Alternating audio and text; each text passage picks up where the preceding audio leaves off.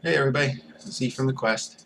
Got our fundraising rescues here now, and the first one we did in South America.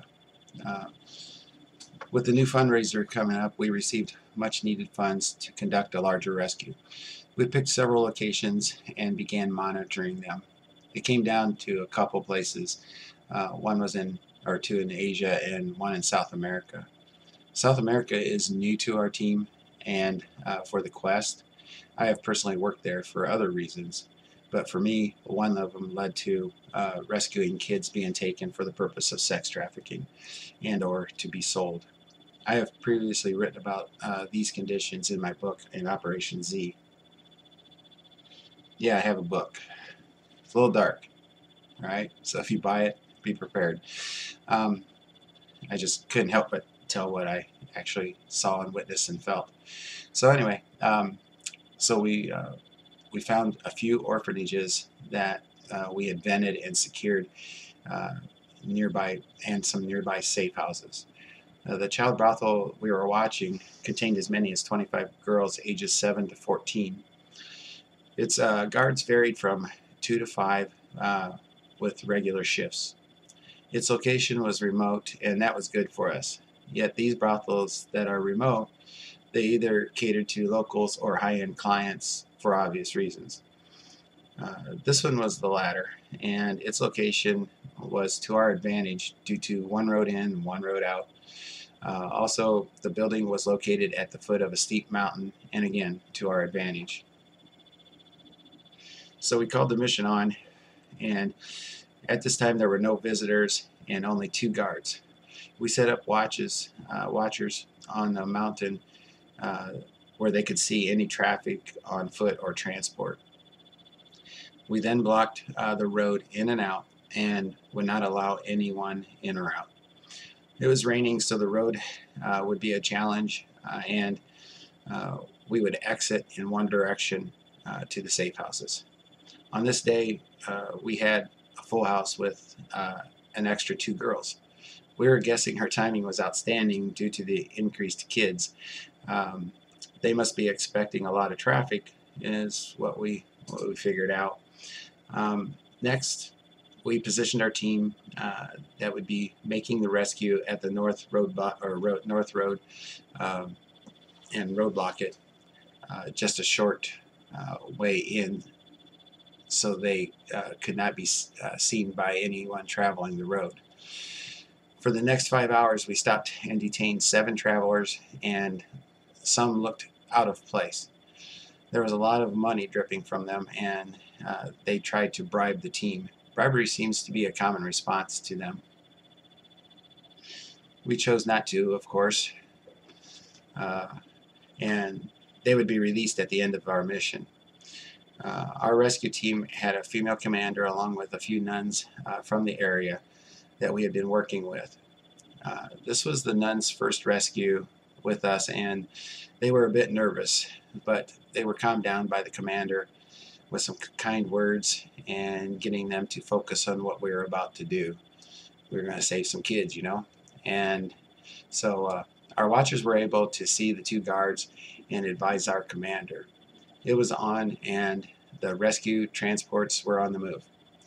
The road was active now, with our team ready for extraction. We had it covered uh, as this was taking place on the south roadblock. Three of the guards that were going to work at the brothel showed up. They were identified and secured. They would have not been there at this time according to our surveillance. So as it goes, we were prepared. The guards were immediately taken to the brothel and left with the other guards.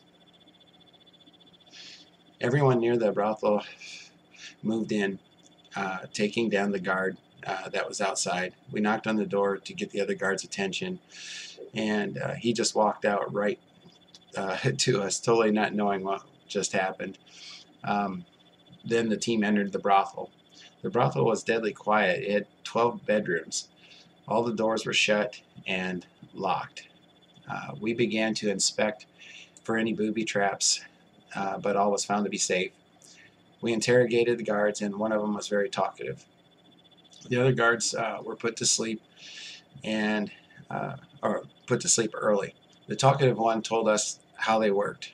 When the client arrived, they would bring the very frightened girls out one by one until they had picked one or two or three. Also, we found the brothel to be completely full of drugs. It was going to be used also as a drug supply house. We got the keys and began to get the kids out. We were on a time schedule, so it scared the girls a little bit as usual, but they were so weak from no food that they were moved easily, but some had to be carried. Many had wounds, and from what we could tell, the wounds were from being beaten. We moved all of them to the 5 transports we had waiting. We had an extra transport in case we got stuck on the road out. The roadblocks were to the exit were open. All the captives were set free. We knew these kids were in bad shape, but we were confident that there was physically nothing that could not be healed. Their fear and mental abuse would take longer to heal, but with loving care, they were on their way to recovery. After we passed the roadblock, the southern one was open, but still being watched for any traffic that we would have to deal with.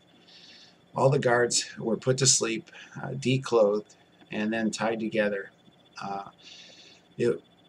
I'm sure it was going to be interesting when they were found, but we would not be there to see it. They had to be located a ways from the house because we had no choice but to burn it to destroy all the drugs. So many, my God, you wouldn't believe it.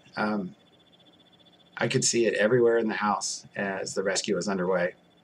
Next, the girls were taken to safe houses, but along the way, one of the girls, 6 years old, had to be resuscitated, and we had taken to an alternative safe house due to her condition. 3 of the girls wanted to stay with her while the rest moved on. Even though these kids were abused, and I just can't even imagine their mental state. They still felt for this other one that they really didn't even know and wanted to stay with her, which was a great idea, but we would not have asked them of that. So they stayed while everybody else moved on. The girls needed to be hooked up, or the girl needed to be hooked up to an IV to bring her vitals up. The others were examined by local doctors and all would need further treatment, but they were good enough to travel. They, as we always do, were fed, bathed, and given new clothes. The girls did not know any of the other girls because during their time there, they had never met the others except in lineups. We had no shadows following us, and they made it to their new homes. Our guards had already been there for a month.